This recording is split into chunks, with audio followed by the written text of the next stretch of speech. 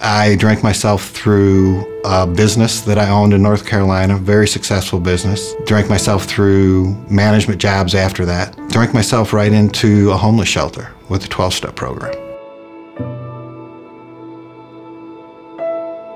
For me, it was hopelessness, despair, no meaning and no purpose. It was like quicksand, and I woke up one day and I couldn't get out.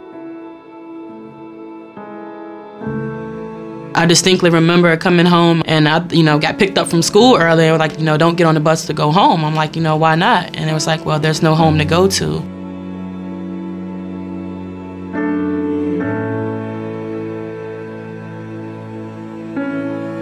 My mom had a lot of substance abuse issues, so a lot of responsibility was left on me, where most kids could, focus on after school and all of those types of things. I didn't know where we were going to be when I went home. It made it hard to relate to people, hard to connect to people, because I was very angry at that time, confused, not knowing how things had got so bad that we wound up, in a homeless shelter. When I think back of the anger and sometimes the way my attitude was, it really wasn't pleasant, but it wasn't intentional either. It was just overwhelming. And in spite of me and my attitude, people still worked with me. They still showed me that love and gave me hope. Well, when you hear about a shelter program, that's what stands out about it, the shelter part. I'm getting you out of the cold, I'm giving you a place to live. But with CARITAS, it's so much more than that. They have so many people who invest their time and their skills and just parts of them that they have to offer that really shapes you as a person. So it's not just about you're giving me somewhere to live, you're giving me life skills, you're teaching me something along the way, you're showing me compassion, you're giving someone some unconditional love and some hope. CARITAS is a lot of the times giving you something that no one has ever offered you in your life. Yeah, you can give me a place to stay for a week, but then what's after that? So with CARITAS, it's more of, I'm going to provide shelter for you, but I'm also going to give you some skills so that you can have stability and provide shelter for yourself here on out.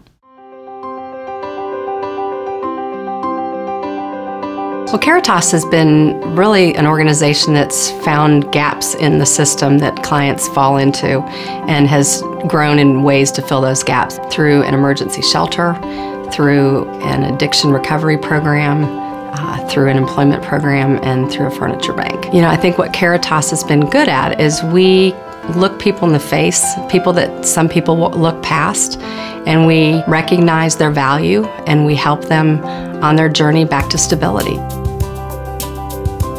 Well, I think the important things here to remember that it's a very, very important cause, number one. Number two, this is an extremely well-run organization and is doing a very, very good job of addressing the issues and solving them in innovative ways. I just don't think there's another organization in Richmond that I know of that is able to take a dollar and create an effect out of that dollar that's way beyond the actual value of the dollar itself because of the hard work that so many volunteers add to that dollar. So I think the first thing that CARITAS proves to all of us, reminds all of us of, is that there's no human potential that you should just throw away and waste.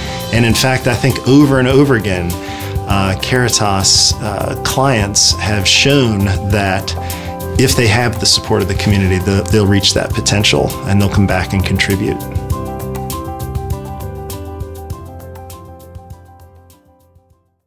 Nine months ago, I was just really, really in a bad place. I had legal issues, I could not stop drinking or using drugs, all sorts of reasons that I thought my life was over. And the great thing about being in the healing place, it's a safe place to be, and it allows you to accumulate some sobriety time, and that makes you much more receptive to being able to change certain things about yourself. There's a camaraderie amongst us that I've never really experienced. A lot of us come from, broken homes, and so some of us have never really had an example of what a healthy family looks like. For me, recovery is not just abstaining from using, it's about changing who I am on the inside. And this place, the healing place, it gives you the tools to really do that, to transform who you are from the inside out.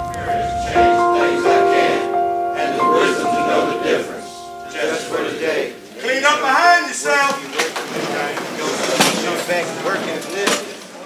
know, we got a lot of men that, when they came through the program, struggle reading and writing.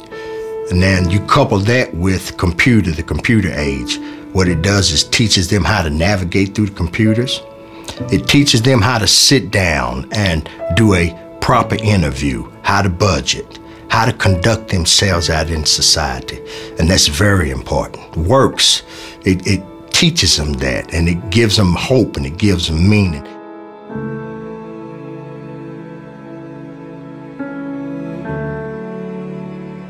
You know, after you finish a year-long program, you know, if we were just gonna pretty much be put out and go find our own jobs and find our own place to live and all this stuff, I mean, our backs would be up against the wall. They help you find employment. They'll put you in the transitional apartments. You have to save a certain amount of money before you can move on. They make sure that you're pretty stable before you're able to move on, and I think without it, not too many people would be staying sober. Resumes have changed a lot in the last 10 years, and I've been kind of absent the last 10 years. The resume I had today was formatted the same as it was back 15 years ago. They changed all that. They made it more of what's in line for today. And we got up here, and all of a sudden you've got all this material thrown at you, and there's a lot. I mean, it's a full day every day for 5 weeks, which was awesome.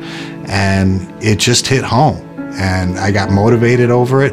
Fantastic career opportunity kind of became available, and I had them working with me going through that. The position I hold now is awesome, and I manage people again. I would not have had the confidence to apply for that job. I hadn't been in works at that point where that job came up. I mean, I was 50 years old when I got sober. I got a chance at a position that would allow me to retire by the time I was 65, comfortably. That doesn't happen. It doesn't happen to me.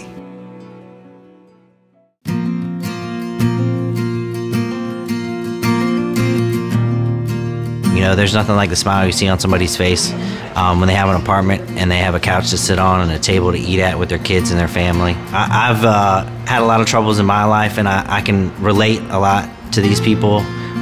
You know, I have some empathy for them. I've been in this situation where I haven't had much. Well, there's not really one specific type of person that comes through to receive furniture. A lot of people are down on their luck. Other people have other circumstances.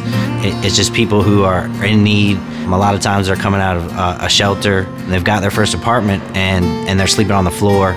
You know, to give them a kitchen table to eat at and, you know, a couch to sit on, it really restores some of that dignity, gives them something, you know, that they're making a step forward in their life, you know, and it's just about trying to make that day a little bit easier for that person and show them that, you know, there are people out there willing to help them, and they've got, you know, some things to look forward to.